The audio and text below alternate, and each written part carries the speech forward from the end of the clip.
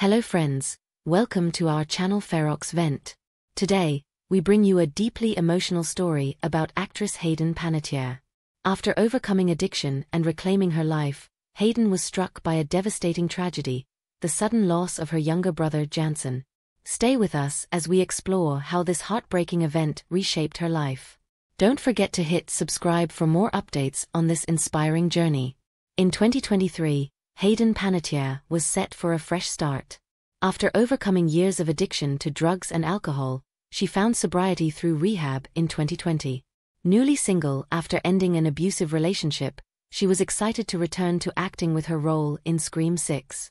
However, tragedy struck just 3 weeks before the film's February 2023 premiere when her younger brother, Jansen, died unexpectedly from an undiagnosed heart condition at the age of 28.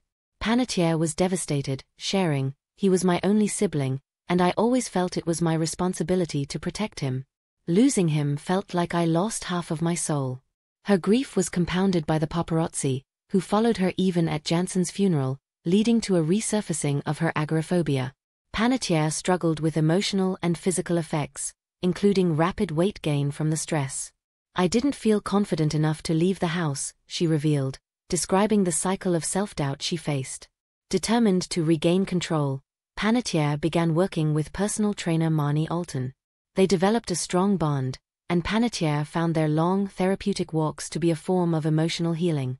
As her physical health improved, so did her mental state, and she slowly regained her confidence. "Marnie empowered me," she said, crediting the workouts for helping her release stress and face her fears.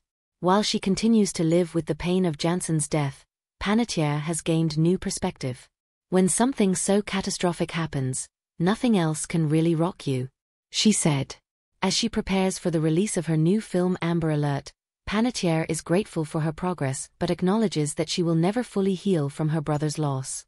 "I will always be heartbroken. No matter how many years go by, I will never get over his loss." Thank you for watching this video. Please like, comment, share and subscribe. And don't forget to hit on bell icon.